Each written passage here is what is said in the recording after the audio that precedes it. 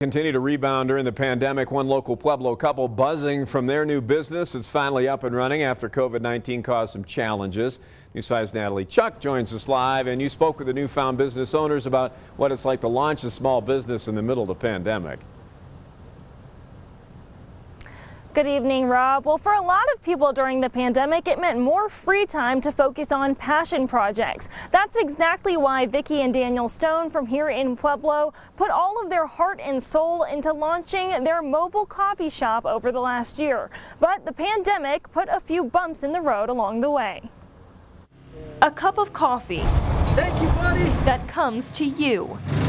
Vicki Stone's hands did not stop brewing at she and her husband's launch of their specialty coffee shop on wheels. It's amazing to see it actually happening, and I can't describe how it feels, honestly. Like, I'm gonna cry for you right now. Stone is a Pueblo native who worked as a barista in coffee shops all over town ever since high school. Literally just use YouTube videos and learn how to pour latte art through that. Her skills, plus her husband's old Volkswagen van that they've had for almost 20 years. It's just kind of evolved into this amazing little thing. Makes the perfect recipe for the sacred bean. But launching a business in the middle of a pandemic? Once we finally decided to just do it, we had all of these bumps.